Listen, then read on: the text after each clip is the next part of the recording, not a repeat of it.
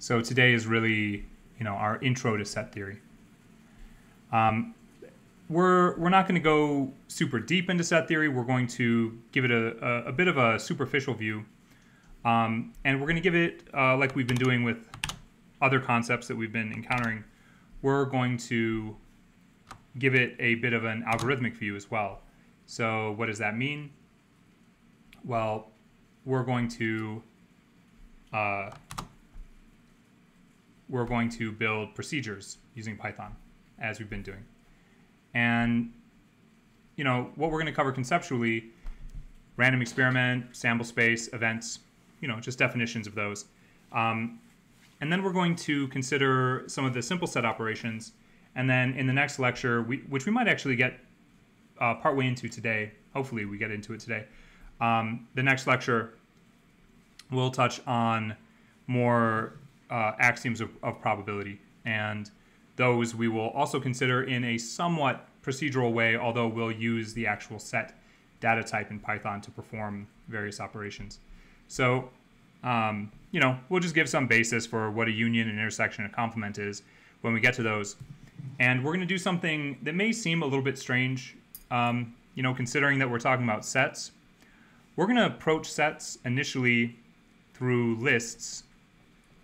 And we're going to do that for kind of algorithmic reasons. We're going to look at, well, how do you perform a union between two lists? But we're going to think about the list as being a set, okay? So I'm going to be using sets and, these definitions of sets and lists in two different ways. And kind of what I mean by that is, well, we're going to, give a mathematical, right, a math definition for a set, and then we're going to talk about a Python definition for the set data type.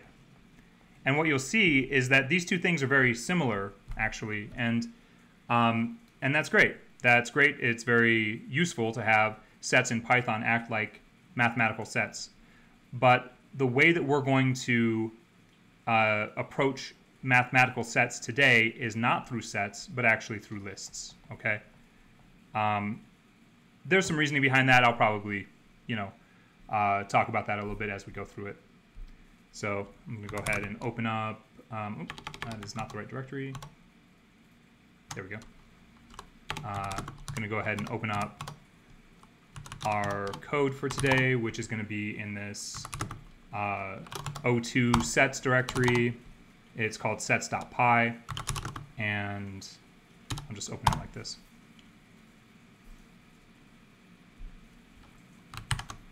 And it's going to open up a bunch of stuff, I guess, but this is the file we'll be working in, just this sets.py. I'll close everything else out. All right.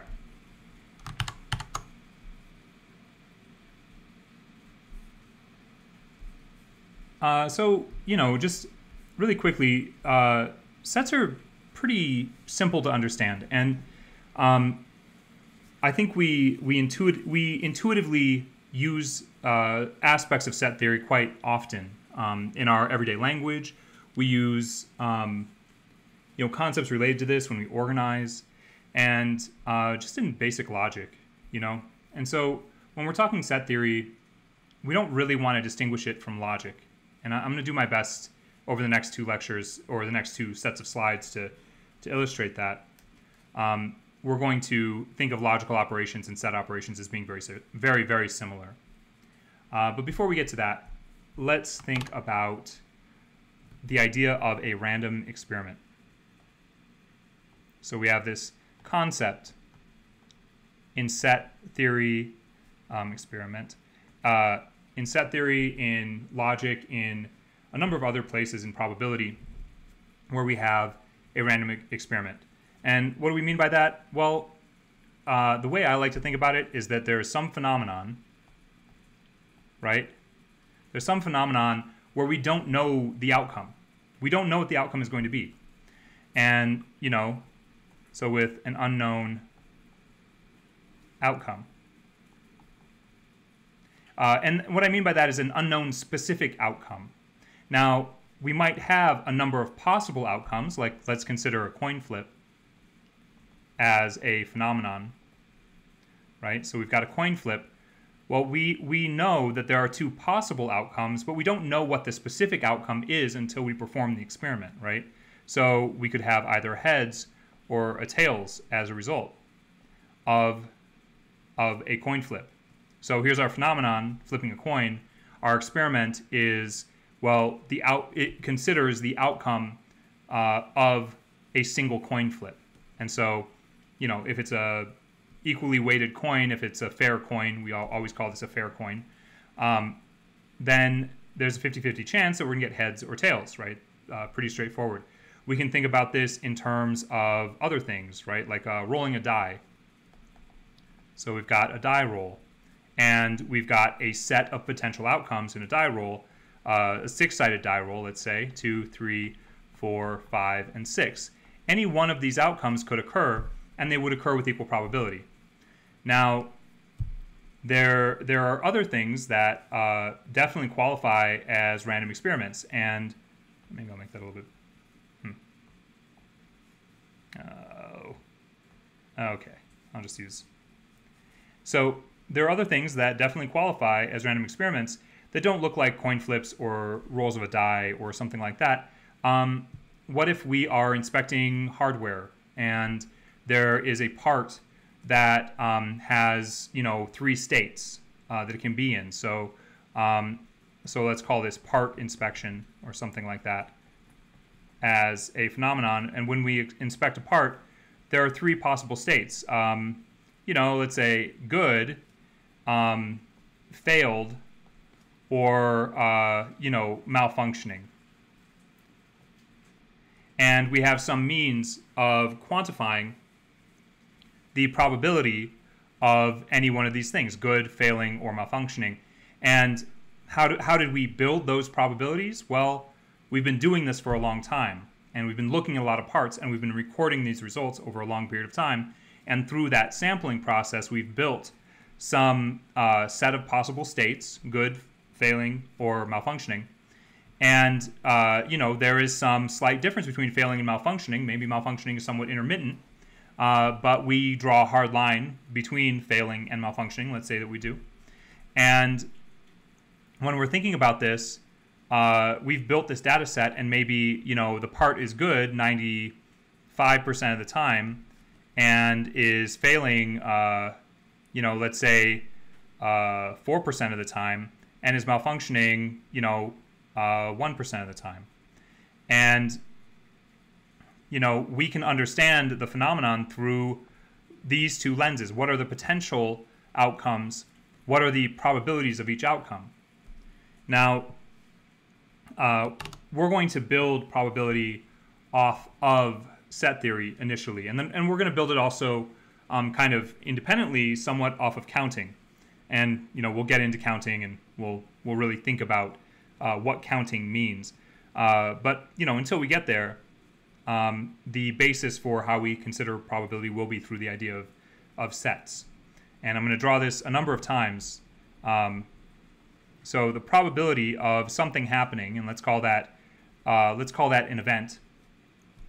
The probability of an event A happening is going to be kind of the what we're going to call the cardinality of the event. You know, like the number of times that event occurs or potentially occurs out of the number of potential events, which we're going to call S. We're going to call that the kind of superset of events, or the containing set of the event A. Now, that's getting a little bit ahead of ourselves. I just want to seed this idea so that, you know, we're going to see this over and over again. When we see this over and over again, we'll tie it back to set theory. So I'm just throwing that out there. Don't worry about remembering that right now. I'm going to say it a number of times. So let's say you have a 2-headed coin, okay? You have a 2-headed coin, and, well, what are the potential outcomes? The potential outcomes are heads or heads. You can only get a head, get a heads out of a 2-headed coin. And so if the question is, what is the probability of getting, you know, flipping this coin and getting a heads? Well, that's it's a certainty, right? It's certain. So heads is certain here. If you have a certain outcome, then you might, well, let's not say might, then you don't really have a random experiment. So it doesn't matter how many times you flip this coin, you're going to get heads every time. You know, we're not really experimenting here. We're just sort of flipping a coin for fun. Unless there's some other, some other phenomenon we're trying to observe there, like how many flips the coin will make when you flip it or something like that. We can analyze a different phenomenon related to this coin, but we can't really analyze, we can't effectively analyze heads versus something else because there's nothing else. It's just heads. Now, with this two-headed coin, we might ask the question, well, what is the probability of getting tails? Well, 0. And so the probability of getting tails from a two-headed coin is impossible. That outcome is impossible. And that's the word that we would use, right? Pretty intuitive. If you are considering an impossible outcome, you might not be dealing with a random experiment, okay? If you're dealing with either a certain outcome or an impossible outcome, you might not be dealing with a random experiment. Okay, so I've been mentioning this word set, and let's define this, okay?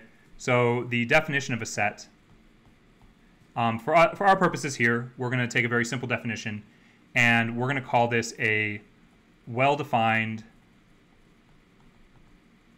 collection of, we can call these objects or events or outcomes.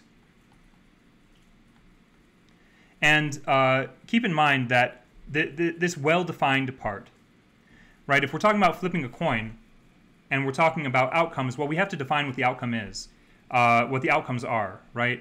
If we're flipping a coin and we're considering heads versus tails, well, then your outcomes are heads or tails, right? That makes sense. If we're flipping a coin and we're trying to talk about how many actual flips it makes, right? If that's what our random experiment is, the count of the flips, well then, maybe in that case we would have, 1 flip, 2 flips, 3 flips, all the way up to, I don't know, however many potential flips we can make, or that we've recorded, which maybe would be around 70. That's a very different thing that we're considering as opposed to heads versus tails, right? So we need to define this well. So one very important aspect of a set, very, very important and actually very helpful too within Python, is that there are no duplicates in a set. Okay?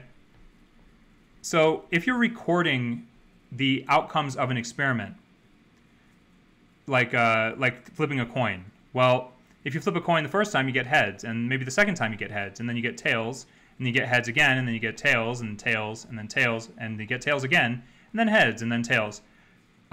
This list is not a set of outcomes. Okay? That's not a set of outcomes. If we consider each of these moments to be an experiment, and heads and tails to be the specific outcomes of that experiment, then this is actually a series of outcomes. It is not a set. The set of this would just be heads and tails. Okay? So don't get confused about that. There are going to be situations where we define a phenomenon and we have some type of event, some kind of underlying aspect of the phenomenon that, let's say we're counting the number of heads that it might occur in 1, 2, 3, 4, 5, 6, 7, 8, 9, 10, in 10 coin flips, right? Maybe that's the outcome that we're defining in our set. And if we've got 10 coin flips and we're thinking about this in terms of all the potential outcomes, well, you're going to have 0 heads, 1 heads, 2 heads, all the way up until 10 heads. And in that case, heads is not the outcome and tails is not the outcome. The count of heads would be the outcome, right? And so there are a number of different ways that we can achieve 1, 2, 3, 4 heads in 10 coin flips. There's a number of different ways we can do that. This is not the only way, but at the end of the day, the set that we would be considering would actually be, you know, the range of numbers between 0 and 10, right? That would be our set if we're considering count of heads within 10 coin flips. So well-defined in this case not only defines the outcomes, it defines the thing we're interested in the phenomenon itself. So that's pretty important. Now, what do we use to represent a set? Often we'll use, if we're talking about the set of all outcomes, we'll often call this capital S, and that's where that S came in from before. Okay, so S, for our purposes here, and as we go forward, is going to be the containing set, the universal set, or the sample space. Okay, and that's an important word to consider. The sample space is going to be essentially the set of all potential outcomes. So if we're, you know, in this case, if we're counting the number of heads in 10 coin flips, well, that's going to be this range of numbers, the set 0, 1, 2, 3 up until 10. So we could possibly get 10 heads. There are times where we'll use different notation. We won't do this, but you'll see this. S is pretty common for the sample space. You might also see a capital U. You might also see a capital omega. These mean essentially universal set.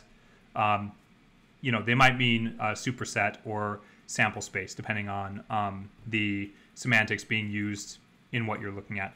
We'll stick with S, though, for the most part. I might use U here and there, but we'll probably stick with S. Okay. So I mentioned Python has sets, math has sets, and those two things are very similar. I want to show you a trick that will come back around over and over again. It's one of those really important tricks to know. And the reason I say trick is that it's a way to use a set in Python, or really any language that has a set data type. It's a way to use a set to do something you wouldn't expect it to do. You know, it solves a simple problem is kind of what I'm getting at. This is called the list set trick. And I'm going to say the list set trick for deduping. Now, what do I mean by deduping? Well, let's just demonstrate this. So let's say we have some list. And this is going to be a list of sports. How about kayaking and tennis and Rolf ball, which is a game nobody knows about that some of my friends play. And how about swimming and maybe tennis again, and maybe kayaking one more time. So the list set trick, what this is really about is removing duplicates, and it's really kind of boneheaded, kind of easy. If we take this list and we cast it to a set cannot have duplicate objects, okay? Can't have duplicate objects. And so if we cast a list to a set, then we remove duplicates, right? If we do that, we can cast it back to a list, and we have removed duplicates from a list, okay? So if I do this, and then I'll just print the list, we can see, we'll be able to see that the duplicates are removed. So Python sets.py, swimming, tennis, kayaking, Rolf ball. Now, I want you to notice this, though. The order has not been preserved here, okay? So notice, in this case, I have not preserved order. Kayaking is now the third object. Tennis is the second object. Rolf ball is the last object, and swimming is the first object. Why is that? Well, in this operation, we do not guarantee the order of the list, okay? Now, there are times where you will want to maintain the order of a list in a deduplication process. And so I'm going to just demonstrate how you would do that. If you need to maintain order, let's say in this case, if we're deduping list, if we need to have it say kayaking, tennis, rolf ball, swimming, and then just drop these last two, we're gonna have to do this a little bit differently, okay? The list set trick wouldn't really work. So I'm gonna write a function called, make this a little bit bigger. I'm gonna write a function called dedupe in order to show how you might do this. So we're gonna pass in a list, and I'm gonna do this in a very simple way. All right, it's just gonna be a very simple collector pattern. Collectors, it's an accumulator that uses a collection like a list.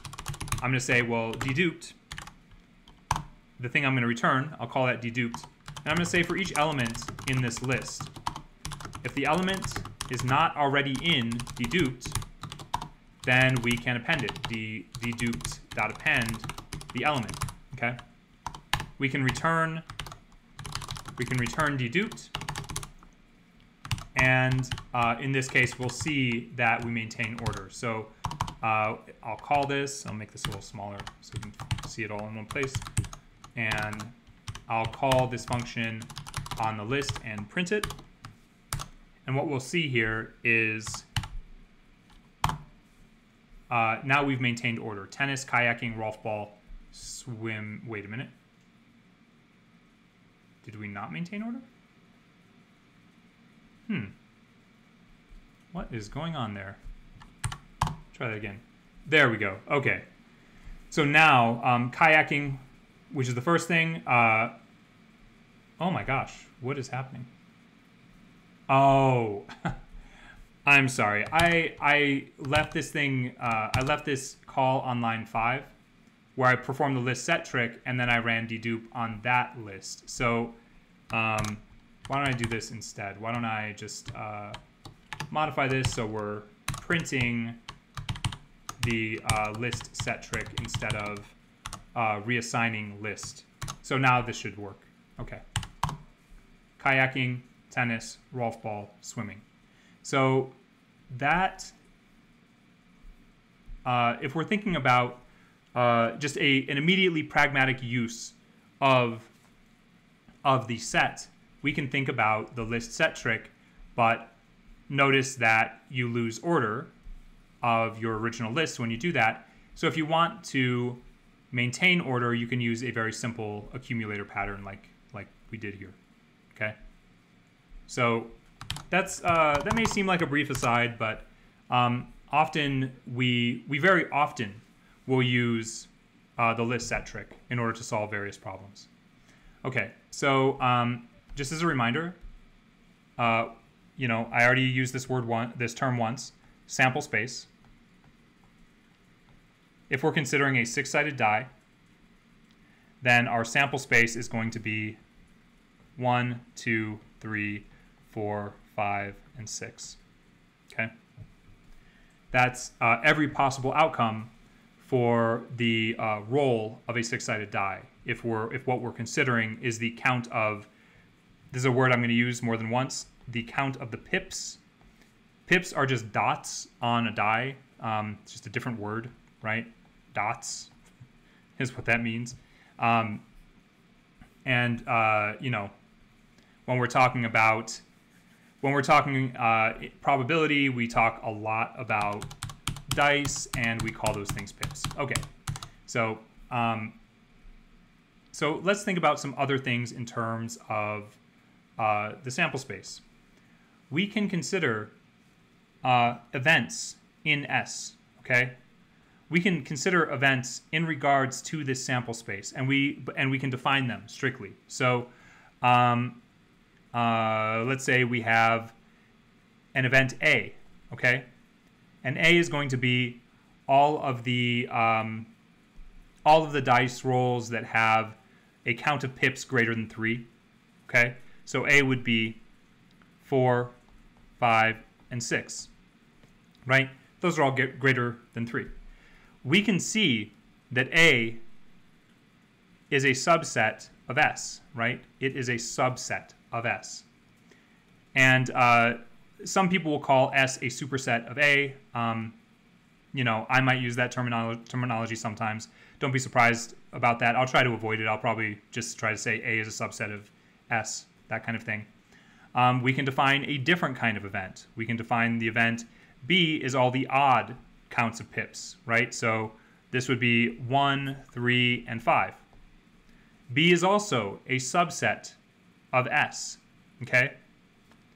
B is a sort of strict subset of S.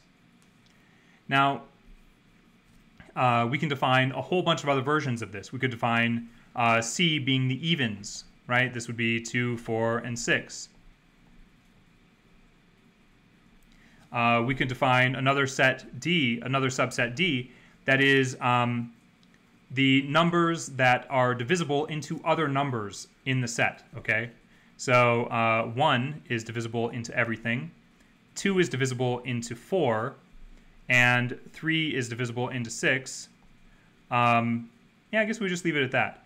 Unless we want to include the number that it's divisible into. You know, maybe we do. Maybe that's a rule we define. Notice we are defining these rules, okay? We're defining what this subset means, what that event means, what that outcome is. And so when we do this, we can ask other questions. And this brings us back to this, what is the probability of A? Well, the probability of A, in this case, is going to be the size of A. How many items are in A, which is 3. So kind of the magnitude or cardinality is what we call that of A, which is 3, over the magnitude or cardinality of S, which is 6. So the probability of the outcome A would just be 0.5, or 1/2, right? Okay.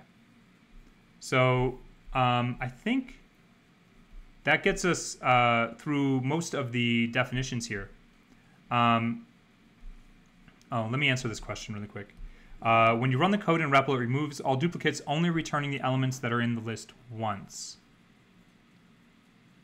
Huh. I wonder what's going on there. If the element is not in deduped, dedupe.append element, return deduped. Dedupe in order, list 2.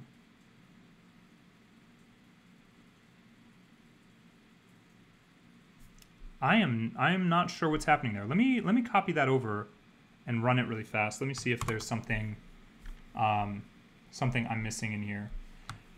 Okay, so this is what I'm seeing: kayaking, tennis, swimming, tennis, deduped in order, dedupe in order, deduped, dedupe in order, list 2, and you're seeing kayaking as the result.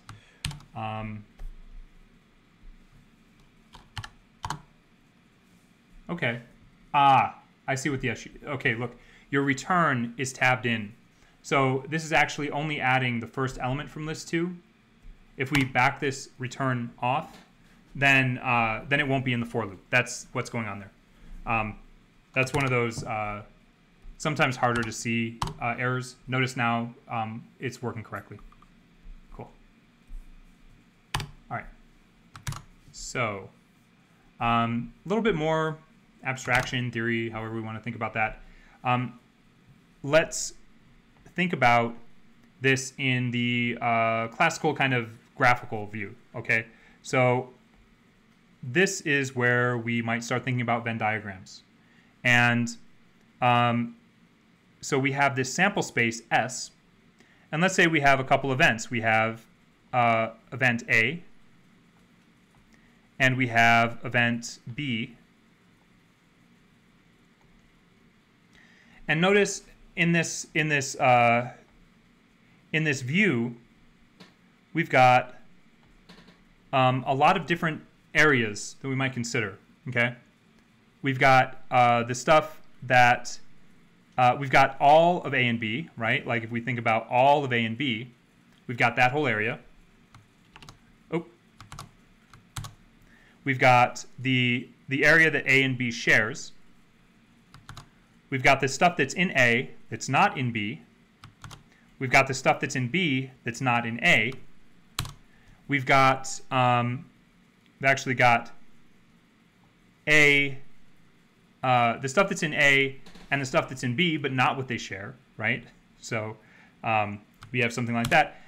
We've got, you know, everything that is not in A or B, right? We've got all that. So there are a lot of different visual ways we can think about set operations, and everything that I just did, we can approach in code in one way or another. Okay, and we can do that with a few very simple operations, namely union. Oops. Just write these down really fast. Namely union,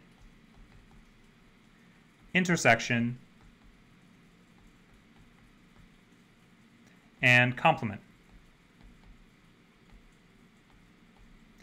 Now, the way that I'm going to annotate these, if we have A union B is going to look like that. A, the sort of capital U, B. That's just a symbol for union. The intersection, we're going to do like this. And complement, what I'm likely going to do is, I'm just going to say not A for the complement, okay? I think that's nice because it looks like what we do in Python. There are a lot of different ways we can do that. And we'll revisit that in a second as we define these. So we'll start off with, oh, I'm sorry, there's one other one, set difference, that we can actually accomplish that difference with other set operations, so I always forget about that one. But this is the stuff that's in A that's not in B, so we actually just use a minus sign in that case. Okay, so let's start off with the simplest one, and or maybe the simplest one to think about, and that is set union. So this will be the union. We've got A and B, so here's B, here's A. Oh, let me make that actually a different color. And the union of these is going to be everything that is in A, everything that's in B, and of course what they share. So notice there might be a little bit of a dilemma here in terms of what they share, because if you take everything in A and everything in B, you're going to have some duplicates, essentially, depending on how you construct this. But notice that, remember that sets can't have duplicates. That's just not an option. So we regard this as A, this sort of U shape, B, A union B. So we can think of union very much like the logical operation in Python, or. Effectively, it's going to be the same thing from our perspectives, right? Where, let's say you have true or false. Well, the outcome of that is going to be true, right? If it's false or true, the outcome still is true. We're going to make a strong connection between the set operation union and the logical operation or. Something else here that you might want to consider is that we could have a third event here called C, and C is going to be included in that. But notice when I included C, I only had to fill in this because all of the stuff that was in this region, or let me be clear about that, this region, and this region, those were already in the union of A with B. And so, notice we can say A union B union C. And that describes what we're seeing in this Venn diagram. And I'll say this now, I'll probably say this again. A union B union C is the same as B union A union C is the same, union A union C, which is the same as C union B union A, and so on. Every possible way of arranging that means the same thing. So in some sense, this is just an instant operation. Okay, so I'm going to have you code a union function. All right, and we can say I'll give this some starter def union, and this is going to be the union for two lists. So I'll give you I'll give you some values for these lists. We'll have list 1 and list 2. And let's think about, well, I don't know. Let's think about some animals. How about that? I think that's, let's call this anim1 and anim2. And I'll make an anim3 while we're at it. Since we want to be able to, we're going to eventually do this for multiple lists. But I'll have you try to code union of 2 lists first. So let me just finish off this stub. And let's put some animals in here.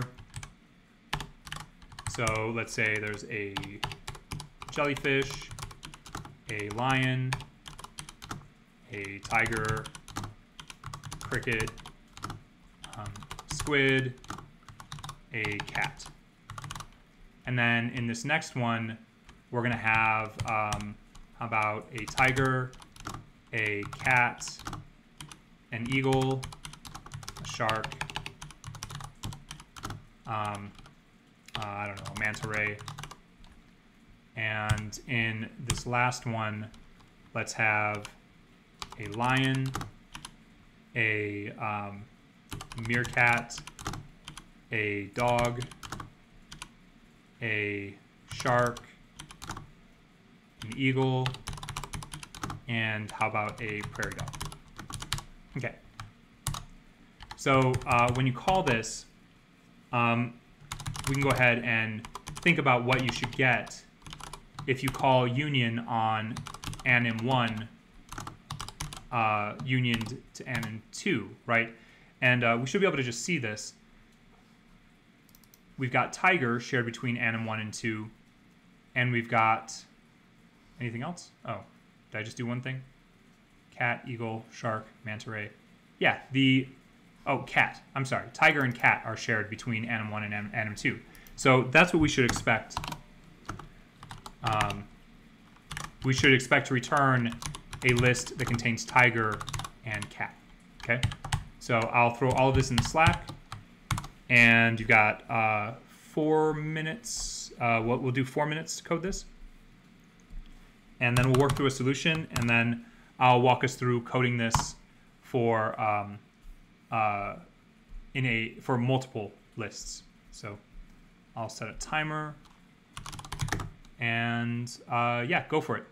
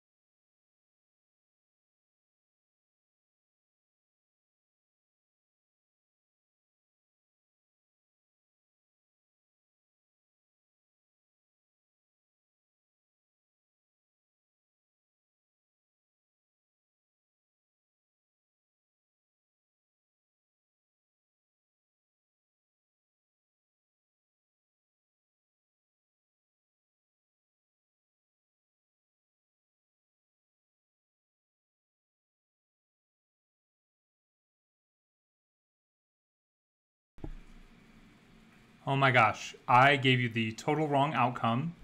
I gave you the outcome for the intersection. Thank you.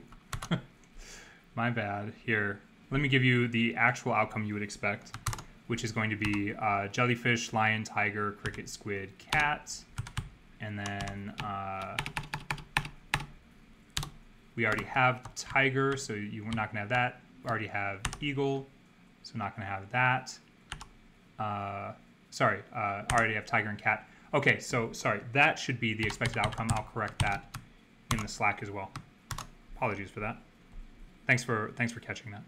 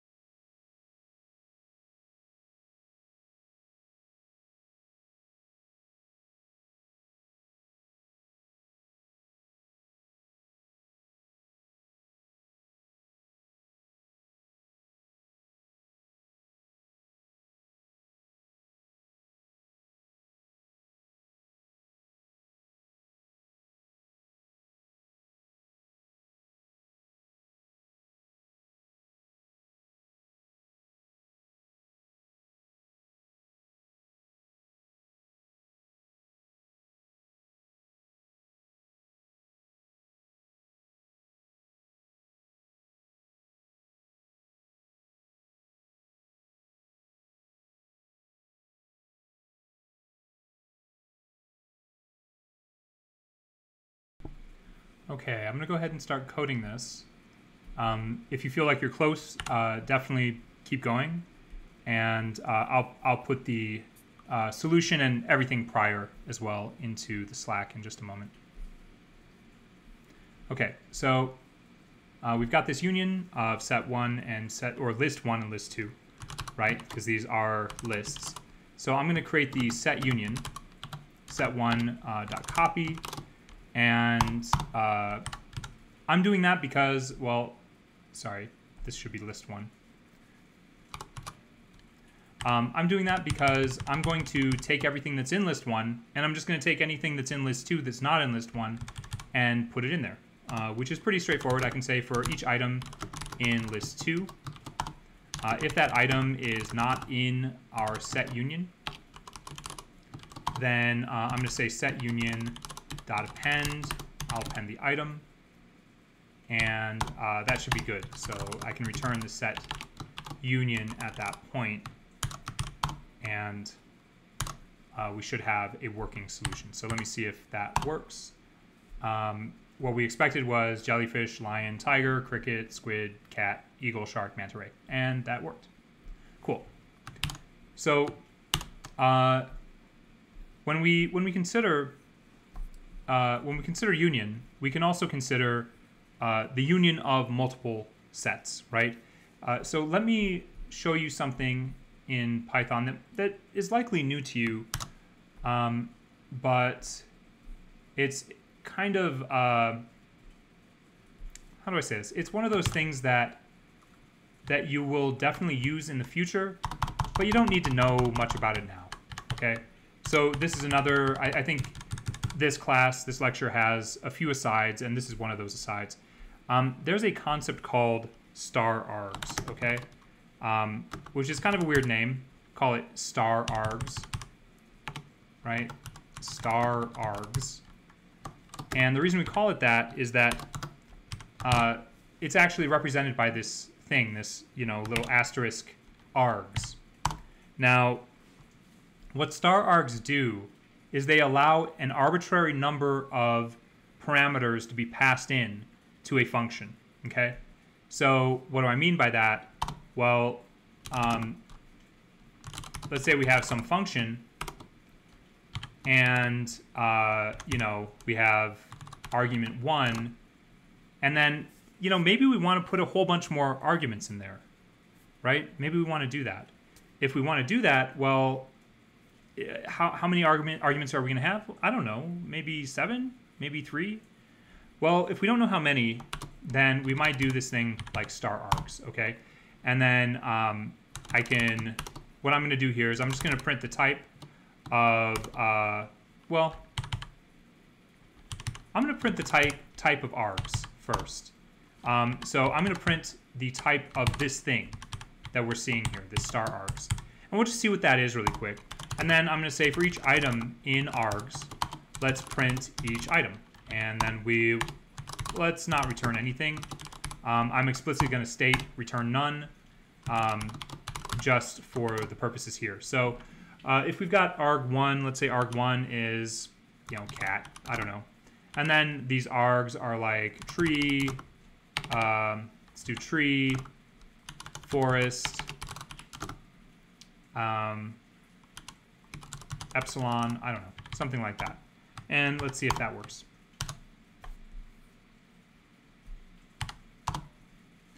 And notice args itself is a tuple.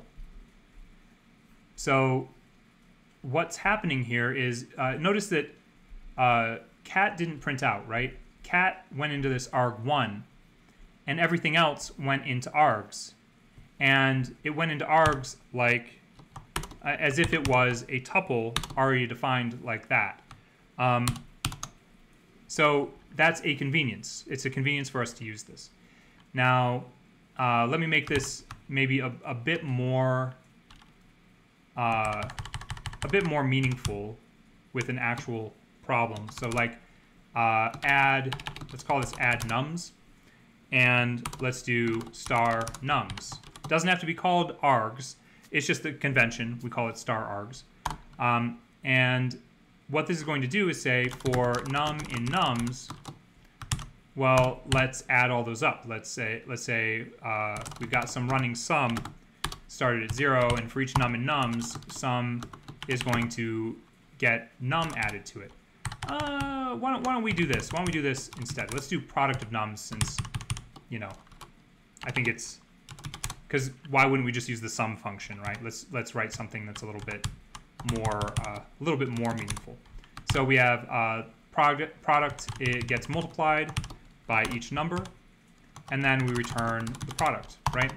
So the product of let's print this product of nums for, I don't know, I'll just start mashing some numbers here. We can do that. And let's do another one of these. And in this case, we'll just do 5, 3, and 5. So let's see how that goes. Oh, we get 0 because I started the product at 0. Let's try that again. Okay. So we can put in an arbitrary number of arguments. And you can see how that might be helpful depending on the problem we're trying to solve. Okay. So in this case, we're passing in an arbitrary number of numbers. And we can pass in however many that is, like 12 or something, and then 3 different numbers. And that'll work in both cases. So we can use this idea to write a union for multiple sets. And, if we look up here, we've got, well, where is it? We've got sets 1, 2, and 3, animals 1, 2, and 3. And maybe we want to do a union of all of these. So let's write, I'm going to just write something that will show a way that you can do that. That's pretty straightforward using star args. So I'm going to call this, I'll call this the union of multiple sets, just to follow what's in the slides.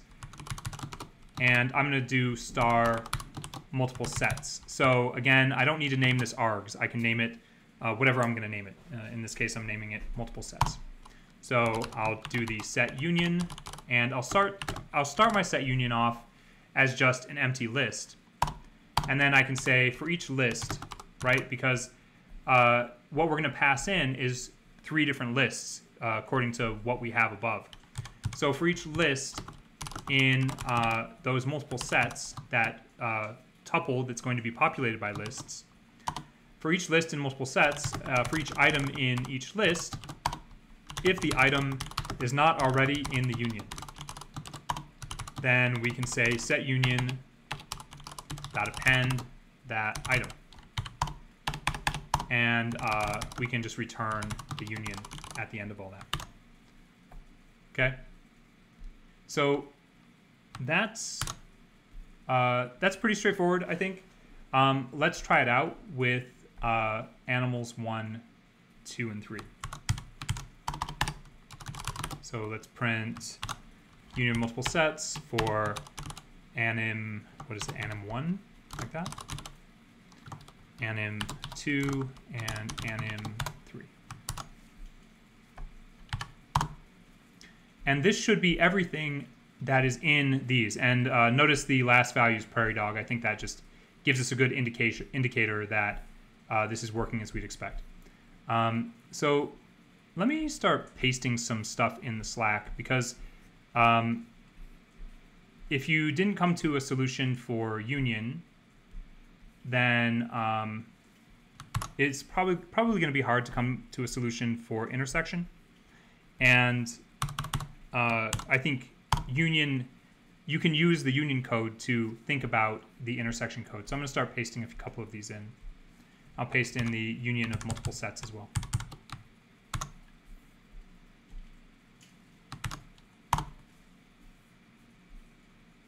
Okay.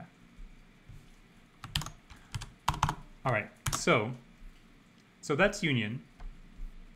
Let's consider intersection next. All right, so similar, we'll take a visual look at this first. This is our containing set S, right? Our sample space, and then we've got B, and we've got A, and we've got the intersection that they share, right? So that makes sense. It's just, what do they share? And we can think about this further with, with C. And if we do that, though, we have to eliminate what's right there. So it's only, if you notice, that kind of limits the shared values. If we add another set to it, it has the potential to limit that.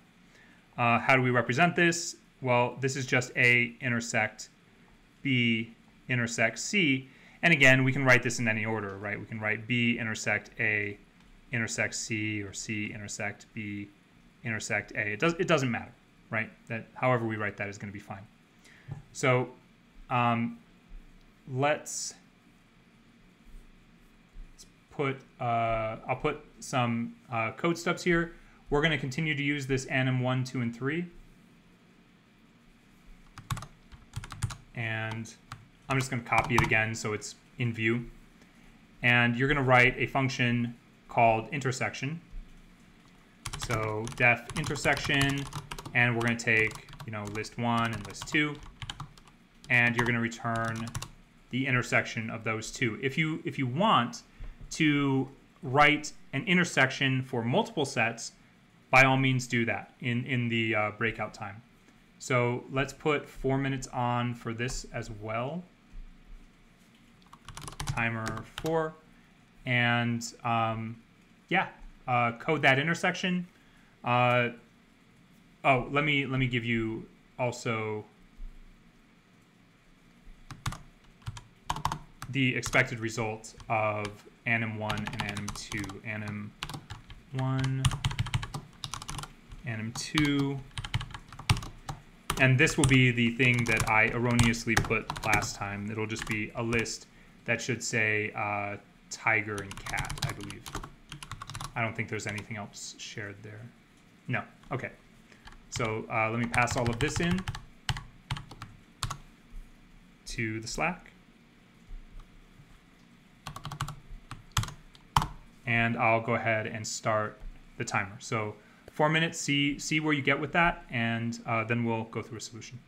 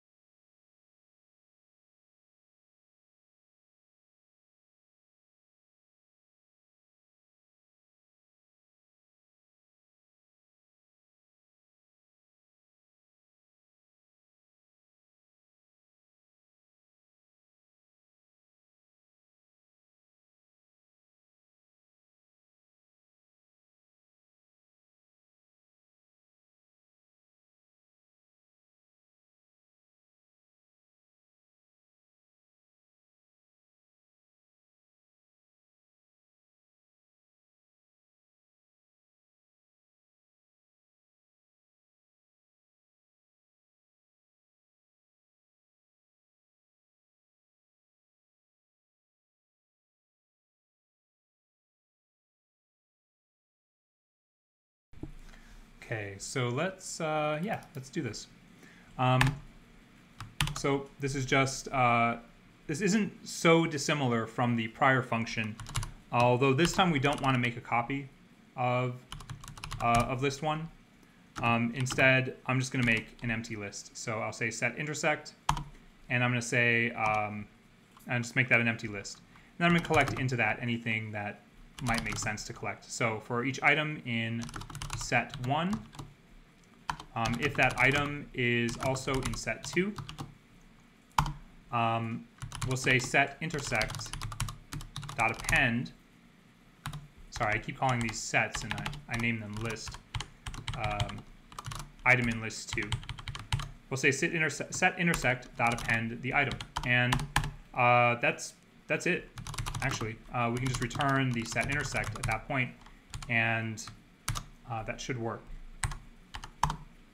Tiger and cat, that's indeed what we get. So as I did before, I'm going to just go ahead and code this for multiple sets. So this will be, just call this def intersection multiple, and we'll what did I name that above? Oh, multiple sets. Why don't we do that? Just copy this convention. Okay. The intersection for multiple sets.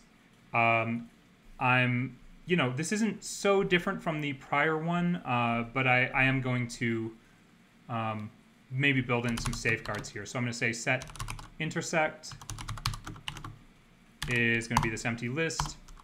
And here's the thing. If I want to make sure that I'm trying to intersect with more than one thing, okay? So if the length of our multiple sets, right, that's our list of lists, or our tuple of lists, we really need that to be greater than 1. And we also need to make sure that that nothing's empty in it. And this isn't going to, well, how about this? What would be a good way to do this? And the length of each list, I'm going to do a little bit of magic here. List for list in multiple sets. If the length of list greater than 0 for all of those, and I'm going to use a keyword here called all. And what this logical operation is doing here is it's saying, well, let's make sure that every one of those is greater than 0 in length. Because if any of those have 0 length, then, well, we're going to return an empty set, right? It's just going to be empty. So we need to make sure there's more than 1 and that all of them are greater than 0. So that may be a little bit confusing. That's something that I could break down at the end of class if, but really, maybe I'll just annotate this. I'll say, make sure we have more than 1 set, and each set has more than 0 elements. How about that? Okay. So I'm going to check each item. So for each item in multiple sets, actually, let's start with the first set that's in there, okay? And then we can ask, well, I'm going to make a flag here called isMember. And by default, we're going to assume each item is a member of all the sets until we find out otherwise. So I'm going to say for set in multiple sets, and we'll look at all the rest of them from 1 on, right? Does that make sense? So for all the rest of them, aside from this first one that we're looking at here on line 89, I'm going to say if the item is not in, if that item that we're considering up here, if that item is not in every one of those other sets, then then we want to decide that it's not a member of the resulting intersection, okay?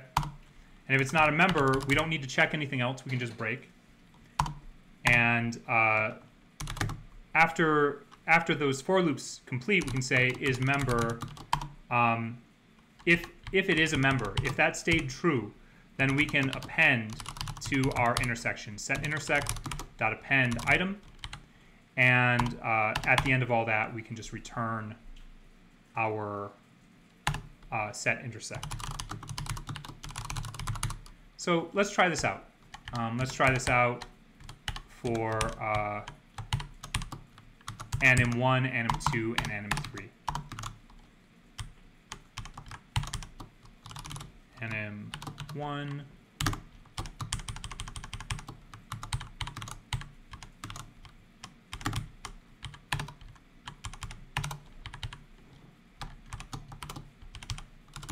And we'll just print the results. So I don't think there is actually anything that intersects between all these. Let's double check. So it doesn't look like it. Tiger and cat intersect between anim1 and anim2. Between anim2 and anim3, we've got eagle, shark, and that's it. So why don't we just add tiger in down here? So we'll have lion, tiger, and so what we should expect down here is tiger, but that's not what we're getting. Hold on. Let's find out what's going on here.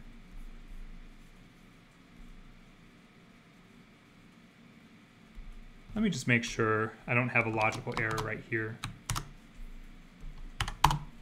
Nope. Okay. Might have to troubleshoot this a little bit. If the item is not in the set,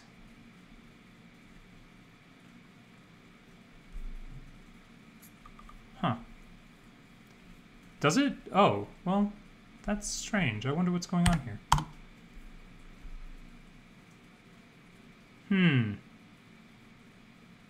If the item's not in the set, is member, it gets false.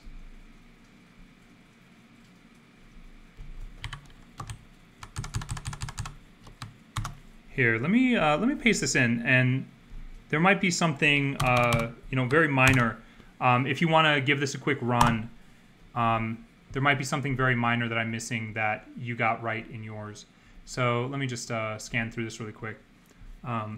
Make this a bit smaller. So we pass in anim1, anim2, anim3. If the length of multiple sets is greater than 1, and all of those are have a length of greater than 0 for each item in multiple sets. Why don't we just try this with anim1 and anim2 and see if that works. Okay, it works for anim1 and anim2. So what is happening with anim3? That's the real question. I swear I just put in.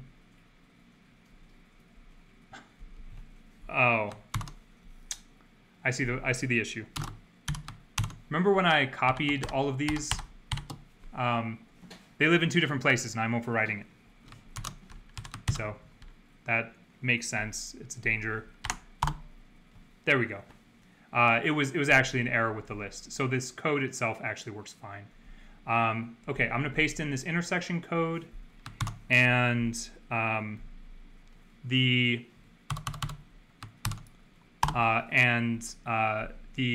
intersection multiple sets code that's in there should be fine.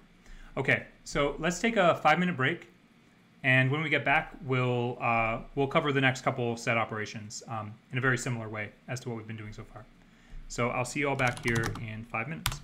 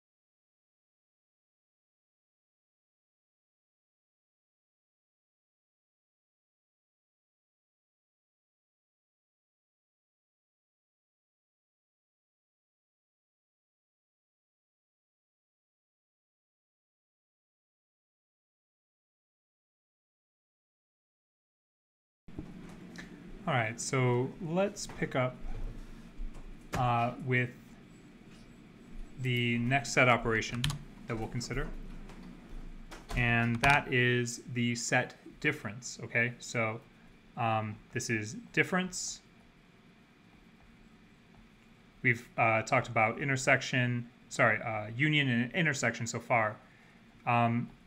Difference is pretty straightforward, very easy.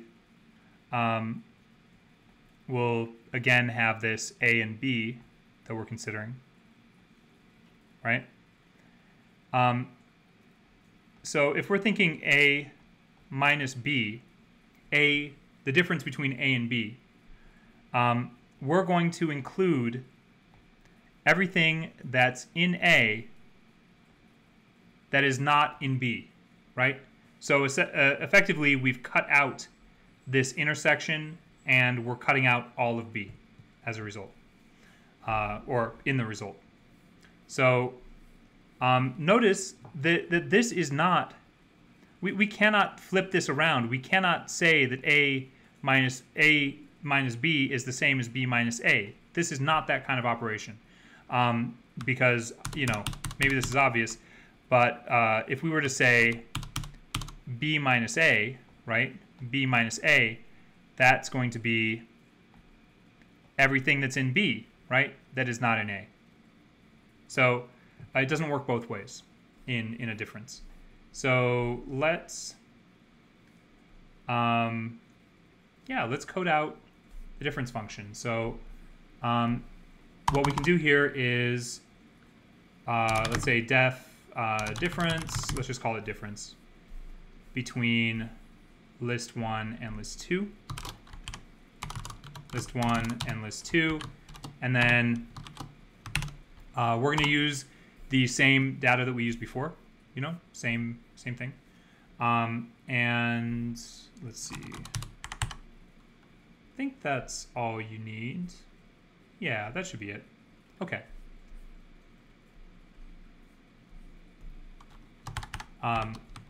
Again, oh, sorry. Some just a quick test code, right? We'll pass in anim1, and this will be anim1 minus anim2, right? And what that should get us is, well, let's find out. So anim1 minus anim2 is going to be everything except for tiger and cat.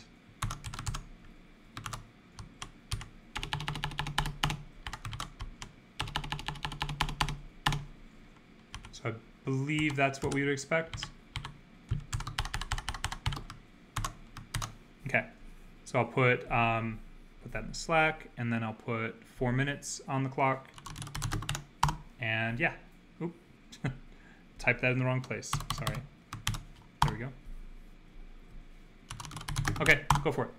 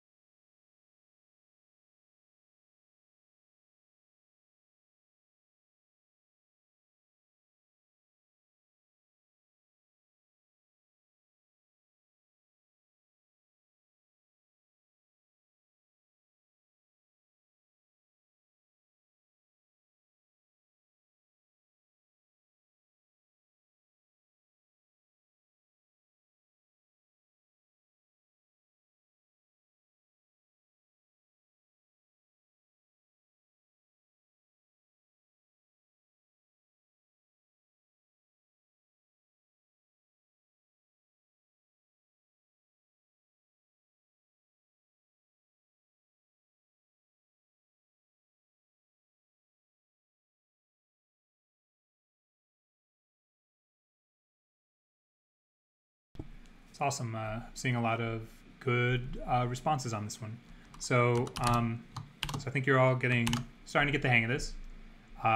Very similar way of thinking, very similar patterns, algorithm, however you want to think about it. Just continue that. So I'm going to define an empty list called setDifference. This isn't the only way to do this. I think it's probably the easiest way to do it. And I'm going to say for each item in list 1, because that's the list of interest, if the item is not in list 2, then we can append it to the setDifference. Okay, setDifference.append the item, and we can just return the setDifference. Okay, so if I run this, let's see if that does what we think it's going to do. Jellyfish, lion, cricket, squid. Awesome. So that looks like it works. I'll paste this in. And keep in mind, we're not going to make a difference of multiple sets here, right? That's not going to actually make sense for our purposes. We could take a slightly different approach here. We could say for each item in list 1, if the item is in list 2, then we could say we could remove it from, we could take a reductive approach. But at the end of the day, is that really going to be better or worse? Maybe it would be slightly more optimal to say the setDifference is going to get list1.copy, right? And then if the item is in list 2, then we could say the setDifference.remove the item. And that should work in the same way. And that kind of more clearly matches the intuition around what difference is. However, does it really make a difference? I think what's probably going to happen here is that we perform this condition less often. So there's a few less operations because we've already packed setDifference in. But ultimately, it's not going to make a difference for what we're doing. So it's just another way that you could have written it. Okay. So now let's talk about an incredibly important concept that's going to come up over and over and over again. It's going to be crucial in a lot of the ways that we understand probability and the way we approach distributions and things like that, and that's the complement. So we still have our sample space S, and let's say in this case we're only going to consider A. So A in relation to S. There are the things that are in A that are not in S. Sorry, so everything in A is in S. There are the things in A, and then there are the things in S that are not in A, right? So if we want to consider the complement of A, which I'll call not A here, and I'll show you some other ways that we might refer to this, not A, that is going to be everything, literally, that is not in A. It's going to be everything else, right? So how else might we represent this? This is the way I like to represent it, A with an overbar as not A. You have this tilde A, that's not A. A prime is also not A. So, there's just a lot of different ways to say this, to say not A, or A complement. So let's think about coding this. But we want to be careful in how we think about coding this, just to be, and I'll get to that in a second. Also, this idea, not A, if A was a Boolean, we would be taking the complement, right? So what is the complement of false? Well, that's just, what's not false? Well, not false is true. True is everything else in the set that contains false and true. So there's a very clear correlation between, or a very clear relationship here between the set complement and the logical complement, as there are for, intersection and, or union and or. Like all of these are parallel operations between sets and logical operations. So we need to think about complement a little bit differently, okay? We need to think about complement in terms of the sample space, okay? So we're going to pass in a sample space and a list. With that in mind, I'm going to need to define our sample space. So why don't I call the sample space, this can be the union of, what is it? Union, I'll wait for it to pop up. Union of multiple sets. And we can pass in anim1, anim2, and anim3. And let's imagine that there's some other set that we can just define.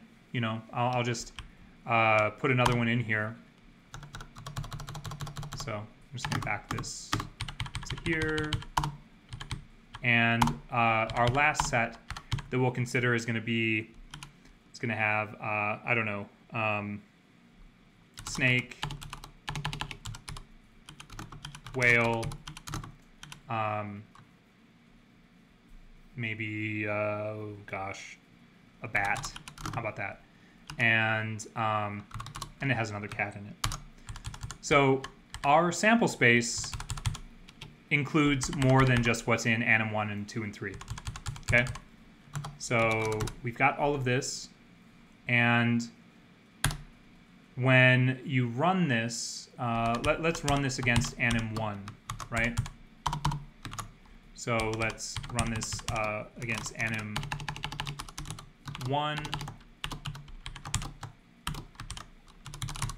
And what we should expect here is, well, I'll just copy all of this and edit it accordingly. So, lion, if it's the complement of anim1, then we shouldn't have lion in there. Well, we shouldn't have any, we shouldn't have lion, we shouldn't have tiger. I'll just do it like this. Lion, tiger, tiger. We shouldn't have,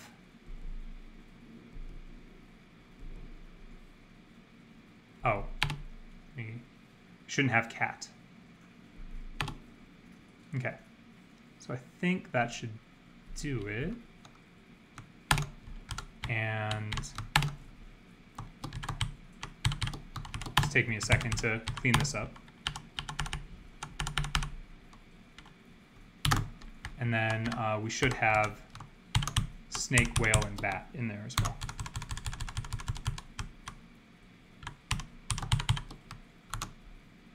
And I do think it should be in this order. We'll find out. There's a chance I made a mistake in there, but I do believe that's what we're dealing with. Eagle, shark, manta ray, meerkat, dog. Oh, got shark in there twice. And eagle in there twice. Okay, I think that's good. All right, so I'll paste this in.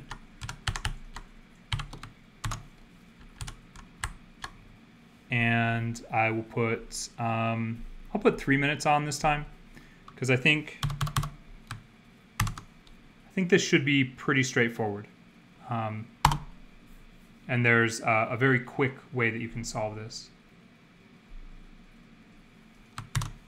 Okay, so go ahead and get started, and I will put 3 minutes on the clock.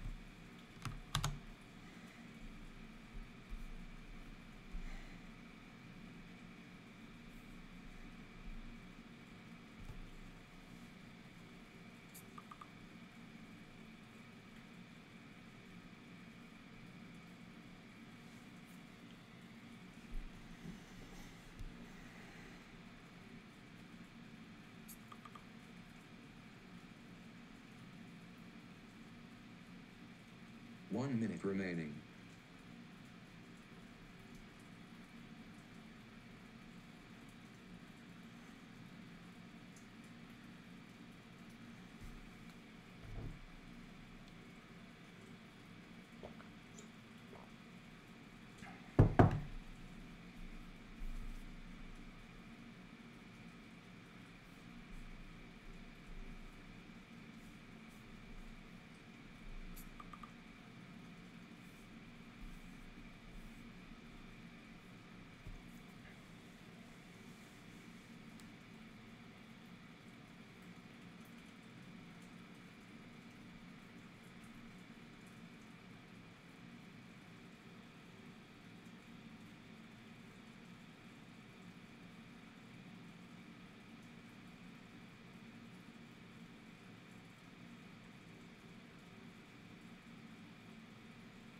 Time's up.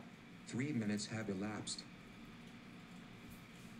Okay, so let me show you the easiest way to solve this.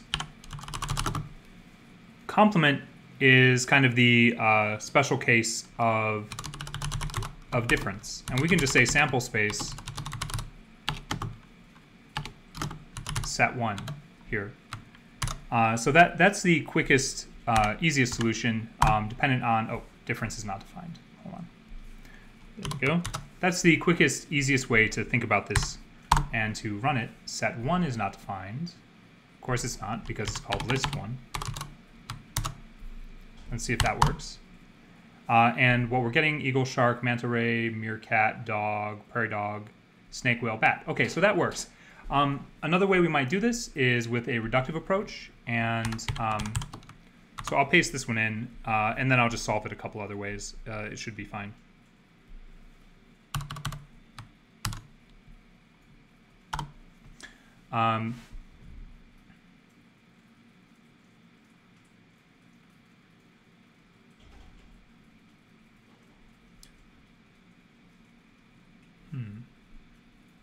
That's a really good question, and I'll answer that question in just a moment.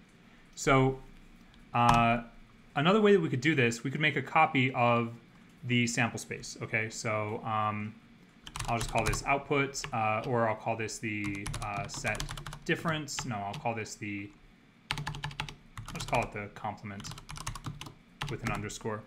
And this will be a copy of the sample space. And we can just say for each item in list one, since that's our smaller set, we can say complement dot remove each item, and then we can just return that complement. So that's another way to do this through a reductive approach, and we get the same result, right? And think about the complement as everything that's in A that is, sorry, the complement is everything that is not in set A, or everything that is not in anim. So there might be items shared between anim and other sets, but we don't really care about that. We're just looking for everything that's not in anim 1, okay? Everything else is fair game and should be included if it's in the complement. So I think that might be addressing your question.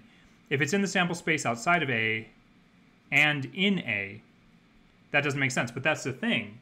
If it's in A, it's not outside of A. It's not simultaneously in and out of A. If it's in the sample space and in A, well, let's think about it like this.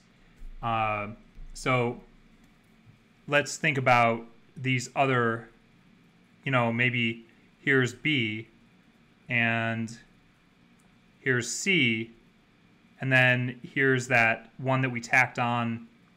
Well, I don't think that one actually shared anything with A. So when we're looking at this, there are going to be items that are in A and in B, or in A and in C, and maybe there's some shared. We're still going to exclude everything that's in A, even if it's in B, right? It's just, it's still, all of it's in S, and there's only one instance of each item. Yeah. Okay. Cool. Cool. Yeah. Hope that clarifies what's going on there, and why it's going to show up still. If it's a complement, if it's not, as long as it's not an A, it's going to show up. So this is a reductive approach. We could also take an additive approach, where we simply do for item in the sample space instead. If the item is not in list 1, then we can go ahead and append that item to that complement collector, and that will also work. So notice there's 3 different ways to solve this. The easiest way is just that difference that I showed you. You might as well solve it that way, since we already have a function that's doing the heavy lifting of this. This is essentially the same function as the difference function. So any way that you want to write that is fine. And maybe I'll leave the reductive approach up here, because maybe just because we don't always think in terms of reducing. And I think there are going to be some ways that we start approaching probabilistic concepts through an idea of reduction. So sample space, copy. Okay, that looks good. All right. Okay, so let's consider something a little different. And this is a breakout that we have defined, but I'm not going to do this as a breakout. I'm going to walk us through.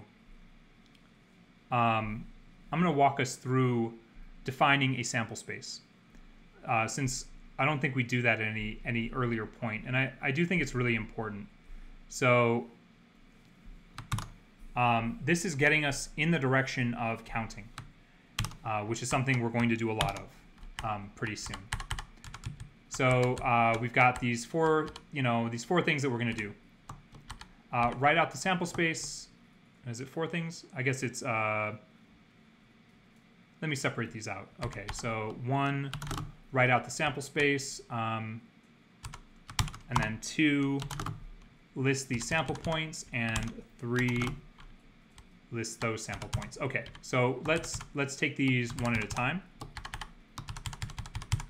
and we'll use this as a bit of a stepping stone for a couple upcoming concepts. Okay, and we'll do that. Okay, so first we have write out the sample space for a random experiment as defined sequentially, or which is defined as sequentially completing the following steps. First, we roll a 4-sided die, then we flip a coin, and finally we flip the coin a second time. Okay, so let's think about this. Okay, we've got 3 different processes, phenomena, something like that, and we're kind of putting this together into a single phenomenon, right? First, we're going to roll a 4-sided die. Well, let's think about the options in a 4-sided die roll. Well, that's going to be, let's call this 4-sided, and this will be 1, 2, 3, and 4. Those are the potential outcomes. And then let's think about the options in a coin flip. This is a fair coin flip, and this is just going to be heads or tails, okay? And then we're going to do the coin flip twice. So how do we build this sample space kind of simply procedurally in Python? It's actually pretty easy. We can say for roll in 4-sided, that's going to be the first thing we do. We can say for flip 1 in coin flip, and then since we're going to do that twice, then we can just do flip 2. And here's the sample space that we're building. Okay, sample space gets an empty list, and I'm going to pack that empty list in. I'm going to say sample space dot append, and I'm going to append sublists into this. I'm going to append the roll, flip 1, and flip 2. So now let's take a look at what this looks like. I think that's going to lead us in the direction of counting, and it's going to lead us back to this idea of how do we build a subspace? How do we build a subset of our sample space? How do we analyze that kind of procedurally in Python? So this is actually counting. This is a form of counting that I'm doing here. So I'm going to say for outcome in sample space, and let's just take a look at how we're counting. We'll just print each outcome. Okay. So it's kind of a funny numeric system, right? We start at 1 heads heads, 1 heads tails, 1 tails heads, 1 tails tails, 2 heads heads, 2 heads tails, and so on. Notice this is every possible outcome. That's what's going on here. This is every possible outcome. This is our sample space. So we can take that. We've got this sample space. We can now begin to analyze it. Okay. We can look at this step 2, where it says list the sample points in the following events. A is the event in which the die roll results in exactly 1 pip showing. B is the event in which at least one of the coin flips results in heads. Okay, well, let's define A first. Well, A is going to be a subset. I'm going to build a collector here. And I'm going to say for each outcome in our sample space, right? So we can start off just like that. We're going to collect anything that fits this description, the event in which the die roll results in exactly 1 pip showing. Well, we can see that it's these first 4, right? It's those first 4. So how do we get that procedurally? Well, if outcome sub 0, this first item in this list, in this sublist, if that outcome has a, if that outcome has a 1 in that position, right? Then we can say a.append, we can append the outcome. So why don't we take a look at A?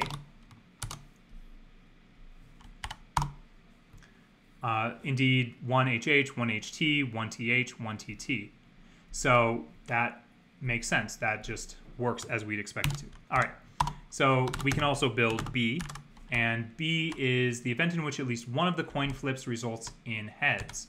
Okay, well, this is going to be very similar in some way. We just need to change our condition, right? So if the outcome dot count, in this case, is what I'm going to do.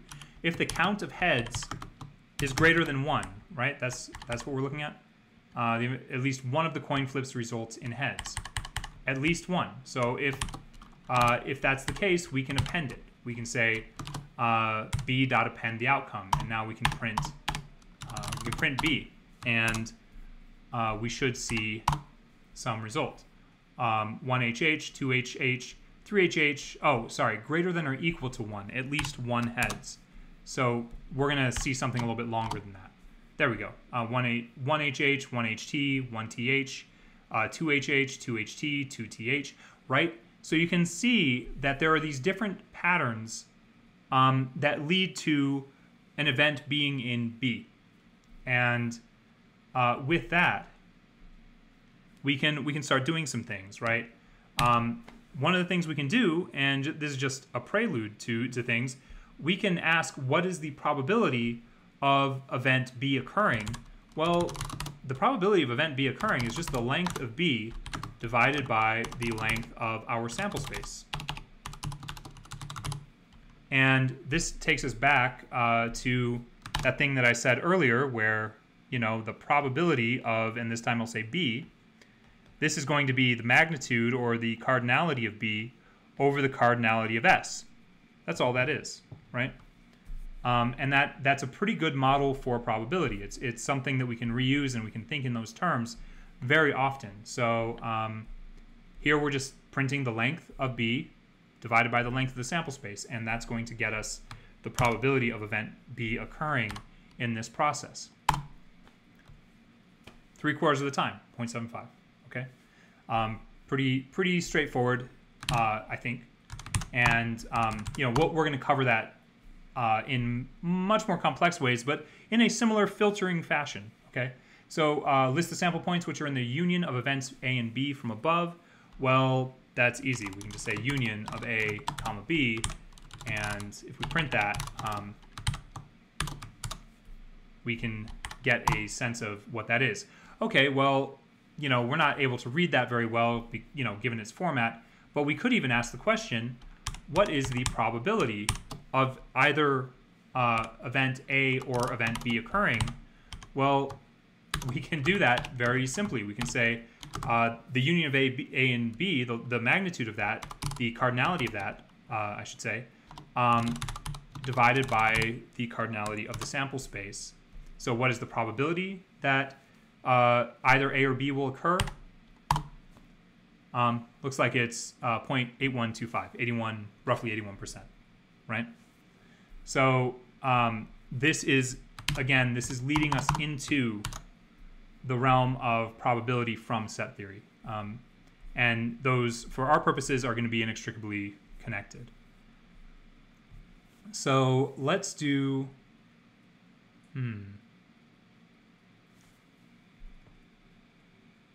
okay, let's do one more of these. And this will be very similar to the prior one.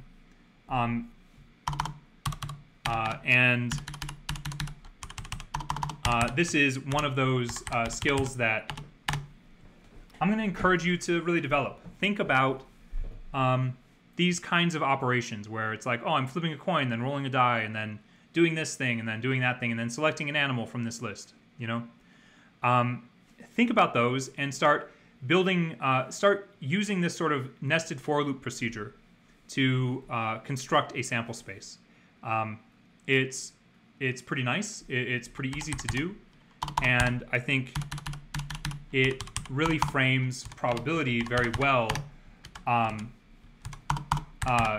Whereas, if you approach purely from a theoretical standpoint, not having a procedure, probability can be somewhat unintuitive at times. At any rate, let's describe this. Given the random experiment, which is defined by 4 sequential flips of a fair coin and the following events. Okay, so 4 sequential flips of a fair coin. Let's think about that. Let's first build our sample space.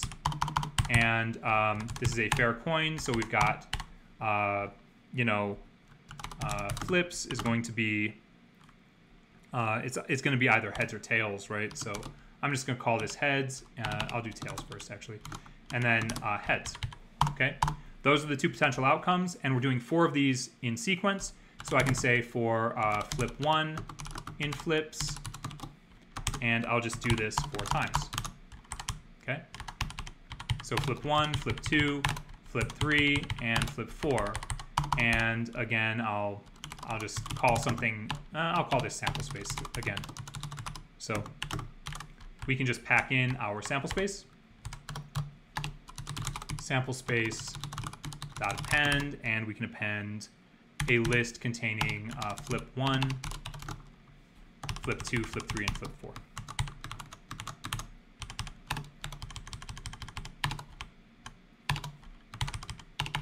Okay, and if I do for outcome in sample space, just print the outcome, we can get a sense of all these outcomes, right? And for some of you, this might start looking like counting. That's because that's what we're doing. This is actually counting in binary in this case. We could replace those tails with zeros and the H's with ones, and we would be counting in binary. It would be the same exact thing. This is systematic. It's exhaustive. It gets us every possible outcome in the sample space. So let's look at these events. A, there are 3 or more heads. So let's define A. That should be pretty easy. So A gets an empty list. And then, for outcome, I'll just copy this. Why not? Remember, copy paste is your friend. And we'll say if the outcome.count, what is it? It's 3 or more heads, right? So there are 3 or more heads. So count of H is greater than 3. If that's the case, then A.append the outcome. Okay, so that should construct A. Let's construct B now.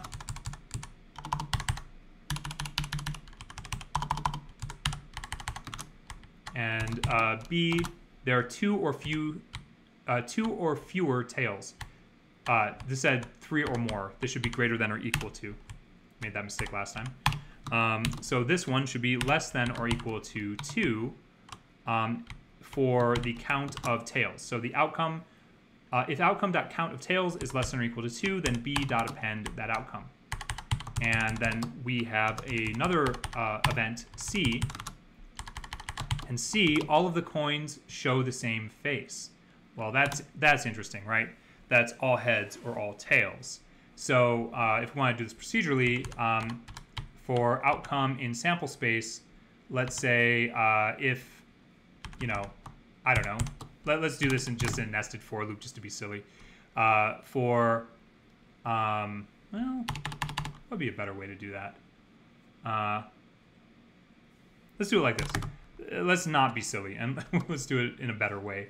If outcome dot count of h is 4, or outcome dot count of tails is 4, then we'll say c dot append the outcome. Okay. So now we have we've defined. We've built our subsets, so we can perform these other operations. List the sample points in each A, B, and C. Well, we can do that. We can just say print A, print B, and print C. That's easy enough. I'm not going to run that like that because it's just going to be kind of a wall of stuff, but that's okay. Maybe what I'll do instead is maybe try to keep it a little cleaner and print the outcome in each of these. So just to be a little nicer. Oops.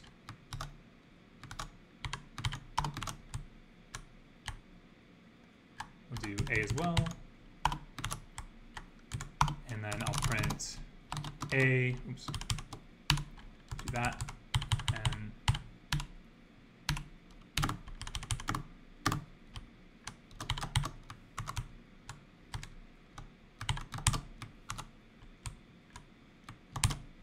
okay.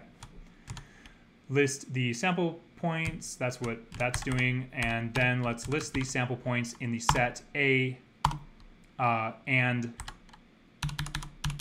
not C. Okay. So if you see something like this, so we've got A, C. This is the intersection. Okay. That is another way to represent the intersection. This just means A intersects C. That's what we're seeing here. But now we're seeing A intersect, not C. Okay, so how do we represent that? We could say this is the intersection of A and well, if we're saying not C, then we need to build some sample space, right? So we've got we have a sample space. Let's do the complement of the sample space with C, okay? So that should get us the intersection of A, not C. And now we can list the sample points in the set not A intersects C, and in this case, we would take the complement of the sample space, right? The sample space against the intersection of A with C. So there might be some typos in there. We'll find out. I'll just run it, see what we get. It doesn't look like there's any typos. It is a little hard to read. You know, not gonna lie, that's not the easiest thing to read. This first part, why don't we just print the lengths of these resulting lists? How about that? So the length of intersection A with the complement of C, and the length of the complement of the intersection of the complement of the intersection of A with C. So one of these is significantly more dramatic than the other. When we take the intersection of A with the complement of the sample space of C, well, let's consider C really fast. There are, well, there's A. Oh, I see what I did. How about we print, just to make this a little clearer.